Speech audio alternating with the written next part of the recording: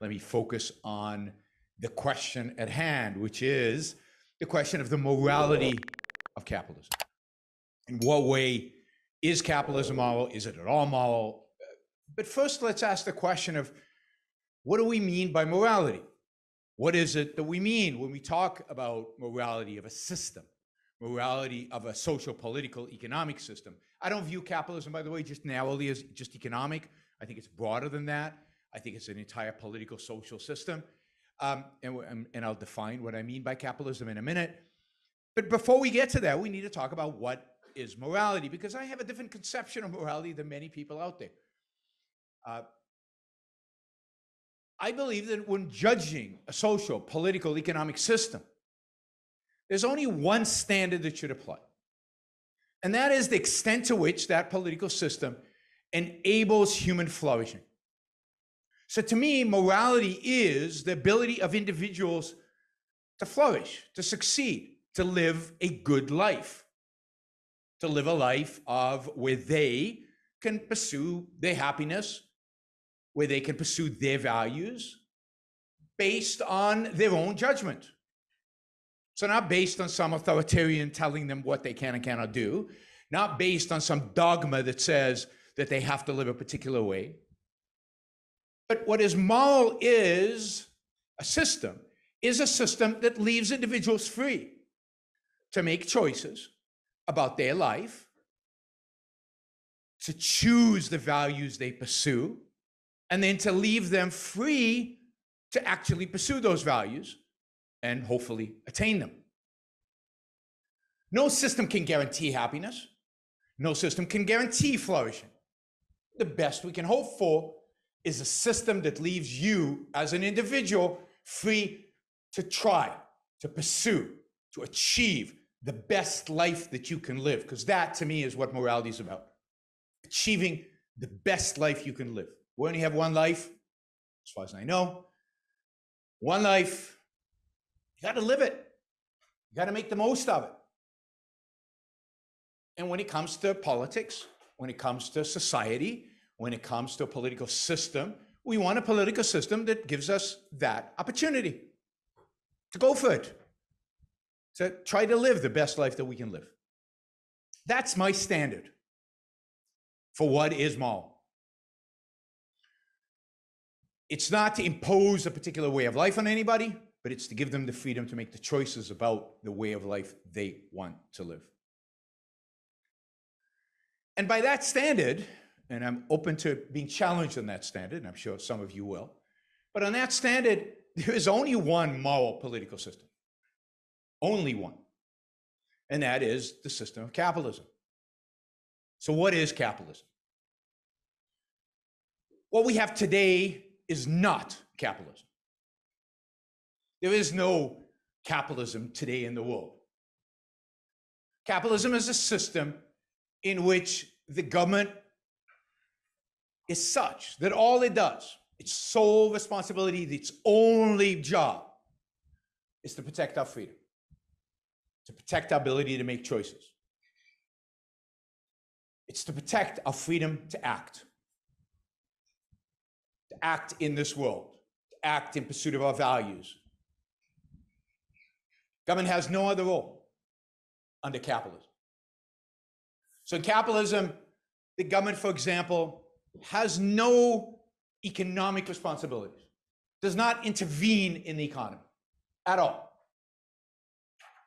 So it does not regulate, it does not control, it does not centrally plan, it does not tell you what you can and cannot do. It does not tell you how you should or shouldn't live.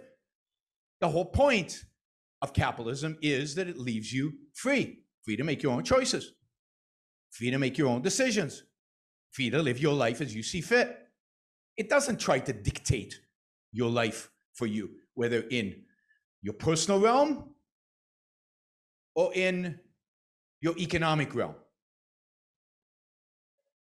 Capitalism is a system that recognizes that each one of us as an individual has inalienable rights. Rights mean freedoms of action. Each one of us should be free to to take whatever actions one wants, good actions, bad actions, whatever actions you want, free of coercion, free of force, free of authority, free of somebody compelling you to behave in a particular way, to do a particular thing, to act in pursuit of anything in particular. The role of government under capitalism is to protect that freedom. In other words, to leave you alone, protect you from your neighbor, protect you from crooks and thieves and fraudsters, protect you from foreign invasion, arbitrate disputes so that we don't have duels in the streets. And other than that, leave you alone so that you can make choices about your own life, so that you can decide the kind of life you want to live. Capitalism is inconsistent with the Platonic view of philosopher kings who know what's good for you and are going to dictate to you what's right and what's wrong and how you should live. We abandoned that view of society a long time ago, but we still dabble in it. We still live today in what I would call a mixed economy, what many call a mixed economy. We have some freedoms, for the most part, where you can do what you want. You can, we still have free speech for the most part. You can say what you want in most countries, sometimes. You can sleep with whoever you want in most countries, sometimes, not everywhere. You can live your life as you see fit. For most things, you can even start your own business if you get the right permissions and if you ask nicely, and in some places, if you pay off the right people. And you can usually employ who you want. You can't necessarily fire who you want, but you can certainly employ who you want. So we have limited freedoms. We have some freedoms. Some countries a little bit more, some countries a little bit less. But in every country, we have governments that intervene in almost every aspect of our life in one way or another. We are not free. Our income is, big chunk of our income is taken away from us. We are controlled and regulated in our business lives. You are controlled and regulated in every aspect of our economic life. What we sell, who we, how we hire people, how much we pay them, is all dictated by a philosopher king who knows better than us. We don't have the choices. We don't have the ability to act free of coercion, free of force, free of authority. We live in a world in which authority tells us what to do all the time. So I believe we should reject any model where we institute before us philosopher kings to tell us how to live and what we can and cannot do. We don't call them philosopher kings anymore. We call them bureaucrats, regulators, politicians. But that's what they are. They know better how you should behave. They know better how much you should earn. They know better what you should or shouldn't produce. That to me is immoral. It's none of your business. Leave me alone. That to me is the right ethical approach to living, to trading, to interacting. So I think capitalism on a theoretical level is the only system that is moral, because it's the only system that leaves individuals free to pursue their own values, to live their own life based on their own standards, based on their own minds, without coercion. We live in mixed economies that coerce us constantly. But what about capitalism in practice? Right? How is it done in practice, in reality? Now, first, let me say, and I know the left says exactly the same thing I'm going to say, but I'm going to make the contrast, that there really never has been capitalism as I just defined it. There's never been a complete separation of state from economics. Now, the communists say the same thing, of course. There's never been real capitalism. There's never been real communism. We need to try it next time. It'll work. Next time, we'll get it right. And this is the difference. The difference is that to the extent that you try socialism, certainly to the extent that you try communism, it is, by the standard of human flourishing, an unmitigated disaster. It leads to nothing but death and starvation everywhere it's tried. everywhere it fails, at whatever scale it is tried, whether it is a scale of a commune, a kibbutz, or a Soviet Union or China, it always fails and leads to death and destruction. Maybe not death on a kibbutz, but destruction, certainly. Capitalism is the opposite. To the extent that capitalism is tried by the standards of human well-being, to that extent, it succeeds. To that extent, people are better off. People are wealthier. People have more options. People have more choices. People have more wealth. People thrive.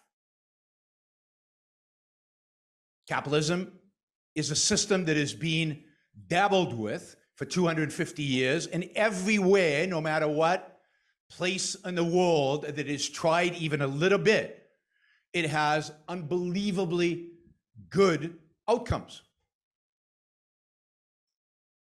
In spite of the anti-capitalist propaganda that you hear. I mean, the story of humanity is a story of endless poverty. We look at the history of mankind over the last 100,000 years, what you see is extreme poverty lived by well over 90% of all the population everywhere in the world. So for 100,000 years, basically income and wealth were flat. They didn't alter, they didn't change. Maybe they got a little bit better under Greece and Rome, and then they went down, and they stayed the same pathetic life. How long did people live back then? Anybody know? What's the average life expectancy? Like 35? Yeah, it was well under 40, right? And then something miraculous happened.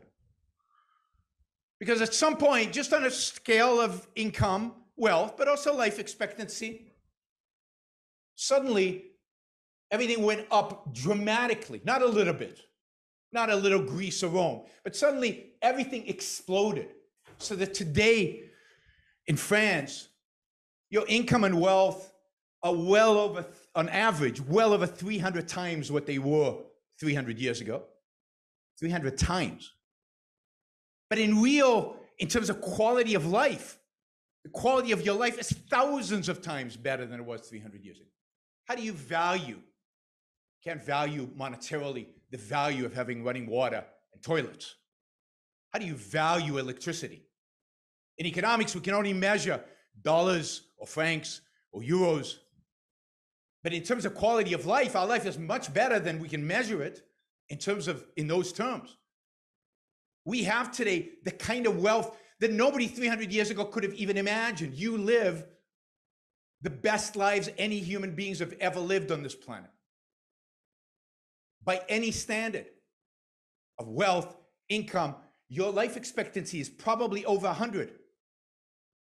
Mine is probably less. Yours is probably well over 100. And if the right scientific breakthroughs happen, it could be a lot over 100.